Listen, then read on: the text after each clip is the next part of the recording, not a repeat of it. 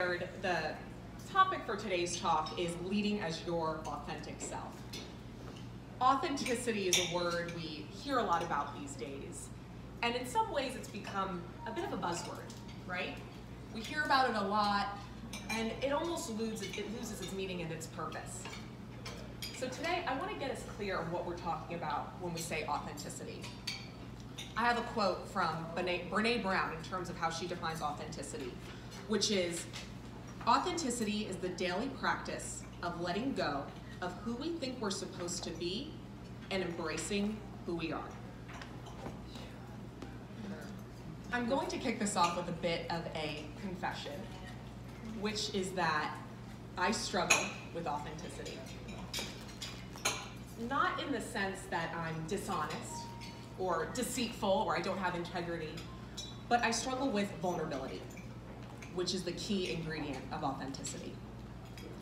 A great example of this was preparing for this talk today.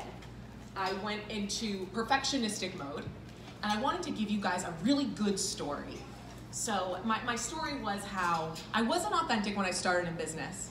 Then I became authentic, and then business was great. I shared this story with Tina last week, and she said, Krista, where's you? There's nothing vulnerable about this. I took her criticism to heart, thought about it over the weekend, and really did a little bit of that introspective work. And what I realized when trying to prepare for this talk is that I was missing a key component of Brené Brown's definition, which is that authenticity is a daily practice. It's not a before and after. It's not a nice, neat process. It's a journey, it's messy, and it's something that we're consistently working on. To give a real example of what this looks like for me, last year I gave a podcast interview where I shared my story for the first time. I was incredibly nervous about it, but I was proud once I did it, and I posted it on social media. And of course, my mother ended up listening to it, and as Sandy said, I'm Italian, I'm an only child, we're very enmeshed in my family. And my mother's reaction was a little bit disappointing for me, as she said, I don't know how you could talk about growing up with anxiety and depression. Like, you were always the happiest person in the room. Like, how could you say that? I was angry when she first said this to me, but underneath that anger was a feeling of shame and betrayal. Like I had betrayed my family by sharing my mess with the world. I'm gonna get back to that in a second. I also wanna emphasize though is that I'm not blaming my mother. Yes, yeah, for all the moms in the room, I wanna make it very clear, I have freaking amazing parents. They are amazing parents who are also imperfect humans. And when I own this experience as my own, I'm also able to own every part of it and not tap dance around those things that might make my parents or anyone else uncomfortable or that might make me uncomfortable. Back to the mess. I'm sure most of you in here, I know I was taught growing up that we don't share our mess with the world. So as a result, we have qualities that are good, right? We should be whatever we think we should be. Then the qualities that are bad, and we try to hide those away. Then we have that tape of that inner critic that tells us we're not good enough. So as a result, we hide, we wear masks, and sometimes the best place to hide is in plain sight. As a leader, as a coach, as a business owner, as the strong friend, as the happy, bubbly person, because no one knows that you're hiding underneath. And that's why it's also so important that we check in with our strong friends.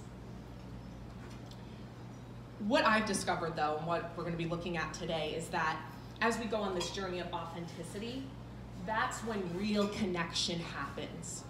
That's when when the leader of the team lets down their guard and they're vulnerable. That's what allows the team to see that they're human and allows them to be human as well. It also allows us, for my businesswoman here, This is what allows you to connect with your clients and for them to really see who you are on a human level. So how do we do this? How do we do is what Brené Brown said, which is letting go of who we think we're supposed to be to embrace who we are. I have 4 C's that you can follow. First is clarity. Who are you? What do you stand for? What is that driving force that's pulling you forward? And typically that driving force is kind of scary because what we really stand for, what we really value, can often pull us outside of our comfort zones. I'll get to that in a second. But first, getting crystal clear what it is, what makes you come alive, what do you value, who are you? The second is courage. It's the courage to honor these things. And as I shared in my story, it might make others uncomfortable. It might make others not like you. And it might be terrifying for you, but it's all about mustering that courage to say, hey, this is a daily practice. Some days I'm not going to be as authentic, but other days I am, and being honest with yourself about it. Third is commitment. Committing every day.